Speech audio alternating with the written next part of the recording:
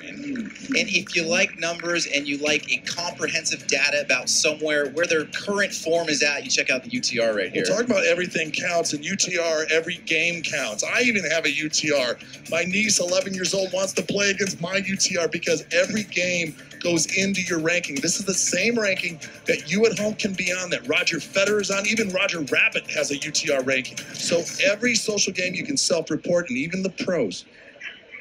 Well, look at the universal tennis rating comparison for these two singles players, Nico. This gives us a look at how they're playing right now. Venus Williams has not been in competition much in the last few months, and that's why she has that 89 rank with a 12.74 UTR rating. And this is a system that everybody's been raving about and everybody's been using for junior tennis, for colleges. And I think it's just fantastic, a great addition to the game. Recreational players can use it. High school, college players use it. And the pros, too. Factors in who you play, when you play them, and what the score was to get a more recent comparison of your skill level.